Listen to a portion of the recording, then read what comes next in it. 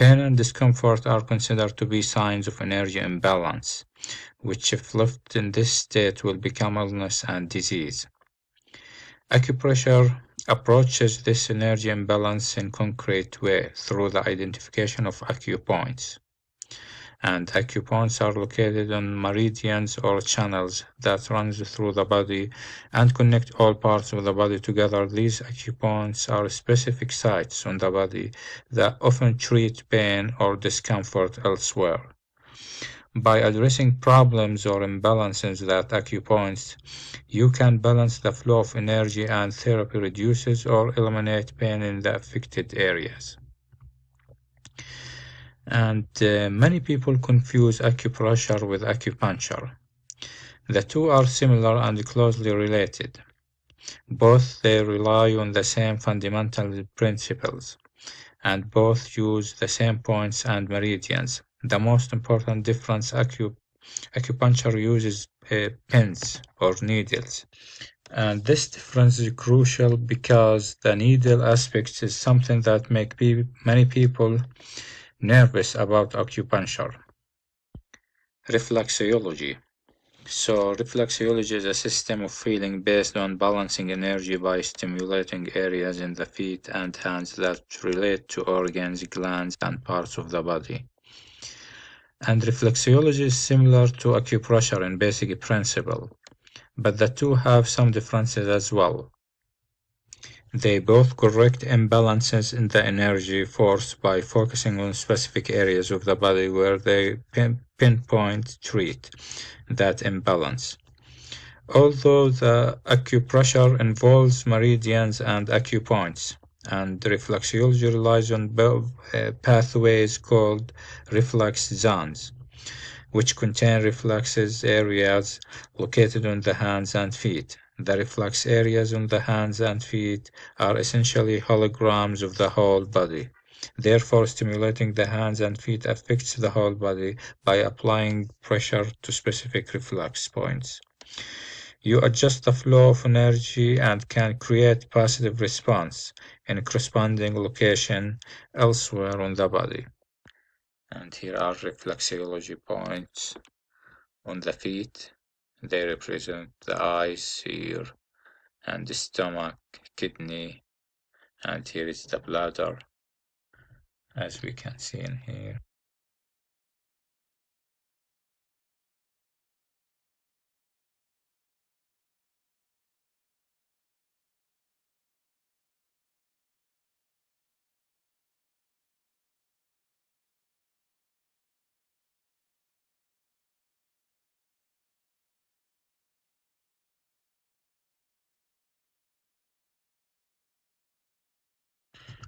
The importance of Kai. Unfortunately, I can't give you an exact definition of Kai. Trying to define it is like trying to define consciousness or infinity.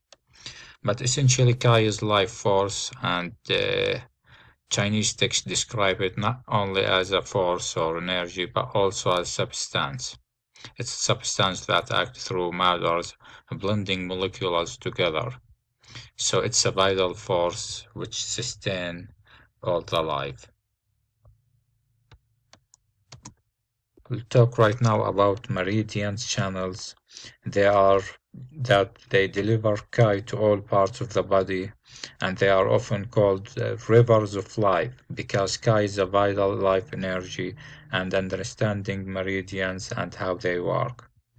And because acupressure is based on the Kai flow along meridians, you need a solid foundational understanding to make the most of your acupressure practice.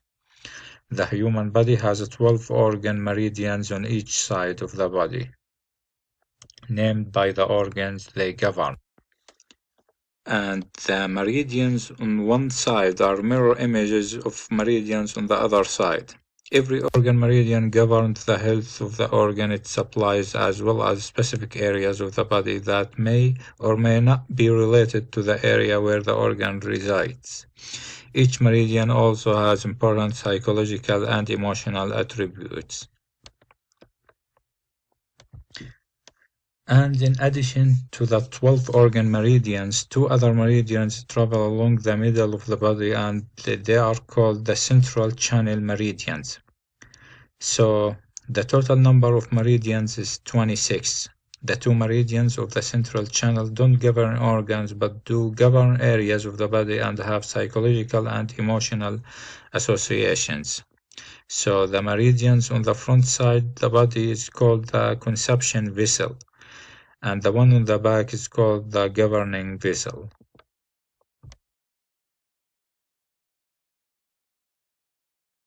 12 organ meridians travel up and down the body. 6 of the organ meridians stop or start in the hands, and 6 of them stop and or start in the feet. To be exact, the hand is the ending place of the 3 yin meridians and the starting place of the 3 yang meridians, while the foot is the starting place of the 3 yin meridians and the ending place of the 3 yang meridians. So this is the first channel, the heart channel, starting at this point and ending at this point. And here is the kidney channel, and it's starting in this point and it goes all the way along up to this point, which is kidney 27 or K27. The large intestine channel, starting at this point in this finger and go all the way up to the face around the nose here. Large intestine 20.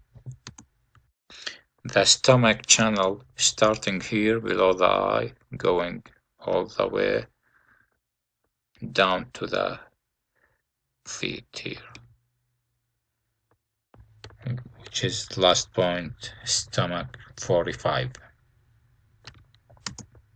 The liver channel, and it's starting from here, from the toe up all the way to this point, which is liver 14. The lung channel, starting from here all the way down to the finger here, which is the lung 11. The precardium channel, which is starting from here all the way down to this finger here, and the small intestine channel, starting from here up all the way to the face here beside the ear. The spleen channel, starting from here, this is the spleen number 1, all the way to the spleen 21, which is here. And the triple warmer channel, and the abbreviation is TW or SG depending on the reference, and it's starting from here, from the finger here, and ending up in this point 23. And the urinary bladder, it's starting from the head up to the down, all the way down there to the feet.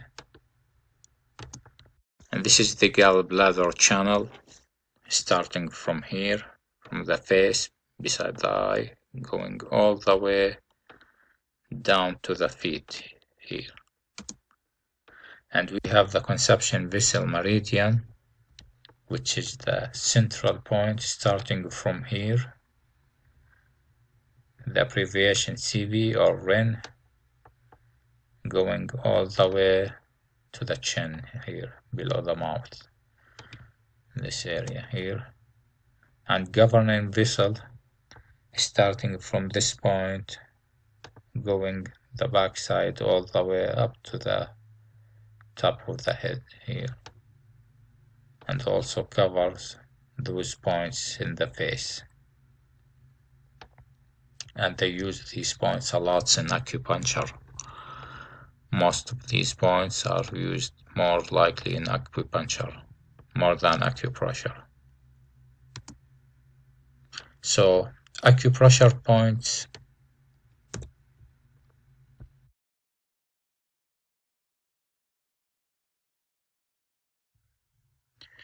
The acupressure points for diabetes.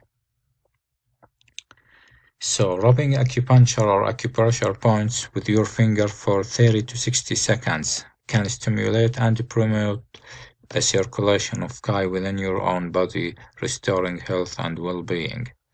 So we are gonna start with this point, stomach 44, between the second and the third toe, in the depression where the bones come together. This clears heat from the stomach meridians and regulates Qi, relieves pain as well.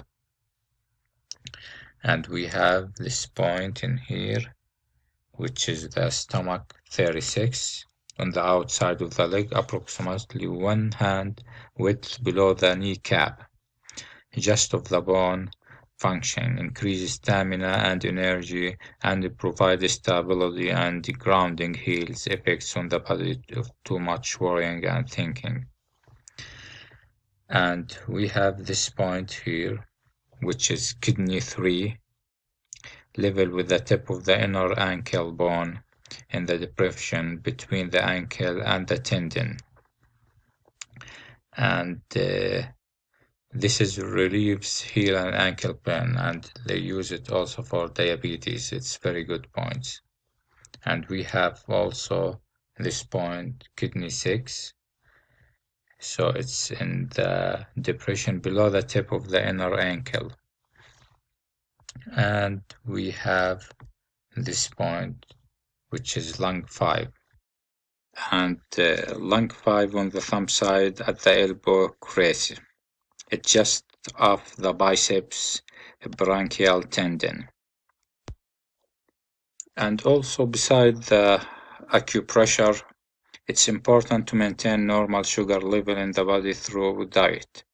So eating balanced diet that contains complex carbohydrates, protein, and healthy fats can help regulate normal sugar levels in your body.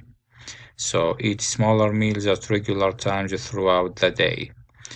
And you can add some of these food to your diet, such as artichoke, black beans, brown celery, coconut oil, flaxseed oil, lentils, nuts, oats, beets, and pumpkins.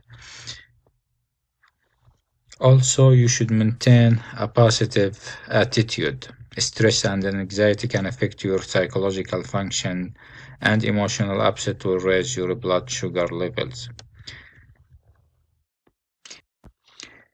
Exercise is very important as well. So staying active is one of the best ways to help lower your blood sugar levels.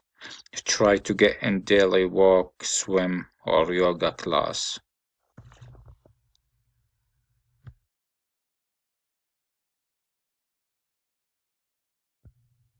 Acupressure points for cold and flu. Rubbing acupuncture or acupressure points with your finger for 30 to 60 seconds can stimulate and promote the circulation of Qi within your own body, restoring health and well-being. So we are gonna start with this point, which is lung 7, roughly 2 inches above the base of the thumb, used for fever, chills, shivering, nasal congestion, and discharges, and sore throats, cough, headache, and migraines. We have this point as well, which is lung 5, on the thumb side at the elbow crease, just of the biceps brachii tendon. And it's useful for hot skin conditions and upper body edema, and local points for tendinitis. And we have also this point, which is lung 1, on the chest, elbow, and the collarbone, approximately 6 inches from the center of the chest. This point used for asthma and the common cold, cough, and pain in the chest. We have this point here, it's lung 9, and lung 9 is just below your thumb, and it's used for cough and tightness of the chest and shortness of a breath, for asthma and digestive problems and rest pain. We have also this point here. It's large intestine on the back of the hand between the thumb and the first finger. And it's used for common cold with a sweating and fever, headache, and red and painful eyes. Also, we have those 2 points here, large intestine 2 in the face, and those used for nasal discharges and congestions, and also used for itchy eyes and facial pain with swelling.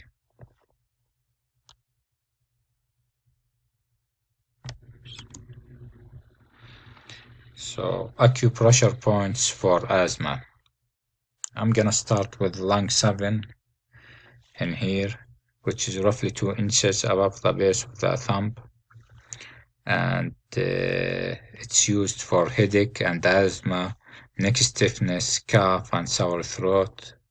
We have lung 5, it's just over here, and it's used for upper edema and skin conditions, and also we have the other point, lung 1, as I have mentioned before, below the collarbone, and it's about 6 inches from the center of the chest.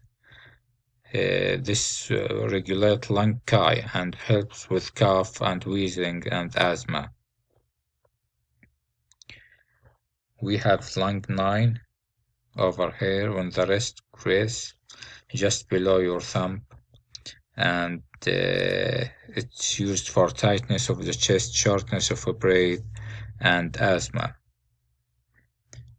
We have those 2 points, which is conception vessels on the breastbone in the center of the chest between the nipples, and this point used for difficulty swelling and chronic lung issues. And we have also conception vessels at 12 on the center line of the body, halfway between the navel and the place where the ribs come together. This point usually used for spleen deficiency, and also affect throat, chest, lungs, and digestive system. We have this point, stomach 36, on the outside of the leg, approximately 1 hand width below the kneecap, just off the bone, and it's used for to treat immune function problem, and it's very helpful points to treat many other disorders. For asthma, we can also use the aromatherapy, such as chamomile helps to prevent and release the histamine and reduces bronchial spasm. Also, marjoram support lung health and encourage deep breathing and reduces bronchial spasm. Lavender oil is very helpful as well. So, acupuncture points for depression. We have this point here, which is level 3, and this point on the top of the foot, where the first and the second metatarsal bone meet, and it's used for dizziness, headaches, especially blurry eyes, irregular menstruation, depression. It's very helpful point. And we have also here large intestine 4 on the back of the hand between the thumbs and the first finger. This point is used for headache and painful eyes, and also it's very helpful to treat depression symptoms. We have this here, pericardium 6 on the side of the forearm between the tendons and approximately 2.5 finger width below the wrist crease. This point helps you to calm and harmonize the body hormones and relieves the nausea and vomiting and relaxing the chest area. We have also heart 7 here with palm facing up on the inside of the wrist on the little finger side of the crease where the hand meet the wrist. It's very helpful as well for the heart and to keeps your mood balance. Also, this point is very popular to treat depression.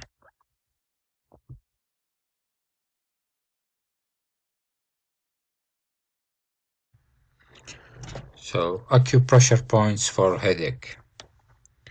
We have level 3 here. It's very effective point for headache and dizziness.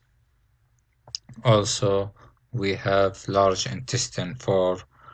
Also, it's used for headache, fever, and painful eyes. And we have these points, which they are the urinary bladder 10 and stomach 8. So stomach 8 is about approximately 4.5 inches from the middle of your head, at the corner of your forehead. And these points used for dizziness and eye disorders and spasm and facial paralysis, Bell's palsy, and headache and migraines. And we have this urinary bladder 10, these 2 points. They use usually for dizziness, a disorder, headache, migraines, and stiff neck and pain.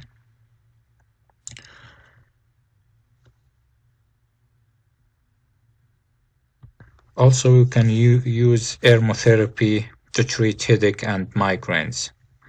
And we have a lot of essential oils very effective to treat headache, such as lavender, melissa, rosemary, peppermint, jasmine, and eucalyptus.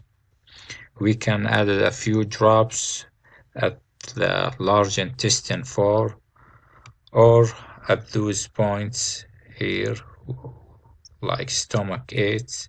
They are very effective to treat migraines. Acupressure points for cholesterol and hypertension. Stomach 36 and heart 7 with the palm facing up. And on the inside of the wrist, on the little finger side of the crease where the hand meets the wrist. These 2 points are very important to treat hypertension and cholesterol. And here is the acupressure points for carpal tunnel. We have the heart 7 and the precardium 7 and precardium 6. We have also the triple warmer CG4, which is down here. And this point is very important to release the pain. And also we have the small intestine 5, which is just right above this point here.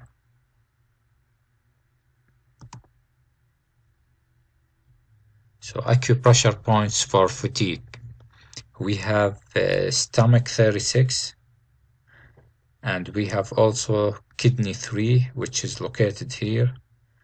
It's level with the tip of the inner ankle bone. And this point strengthen the low back and the knees, and also it helps to treat anxiety and insomnia and chronic low back pain. We have as well this point here on the chest, which is kidney 27, and we have liver 3. And these points help to treat the dizziness, headache, and insomnia, urine retention, and fatigue.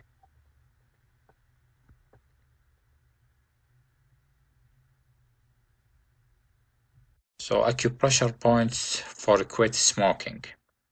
You may have a variety of symptoms resulting from quitting smoking. So these acupressure points are used to support your health and well-being as you go through the process of quitting smoking. They can be used by themselves or in the conjunction with other points. So we have the consumption vessel in the center of the sternum. This point is very important to release stress and anxiety and strengthen your lungs. We have also liver 3.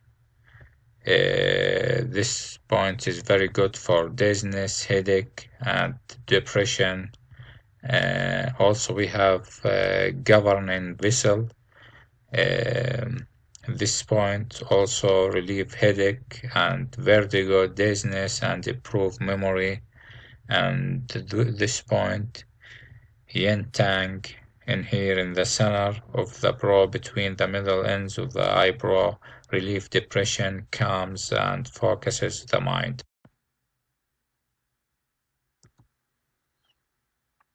Acupressure points for premenstrual syndrome. We have liver 3 in here, and also we have the gallbladder 34 below the outside of the knee in the depression just of the shin bone, approximately 1 inch interior and inferior to the head of the fibula. This point harmonizes the liver, strengthens the tendons and bones, and effective for many diseases including hepatitis. We have also this point, which is conception vessel 6, and it's located in the midline of the abdomen. This point is very important and effective to treat vaginal discharges and menstrual disorders. And we have also the large intestine 4, and the large intestine 4 has many functions. It's used for common cold and fever, headache, painful eyes, nasal congestion, and this point like the master pain elimination point. So it's very effective to treat the premenstrual syndrome.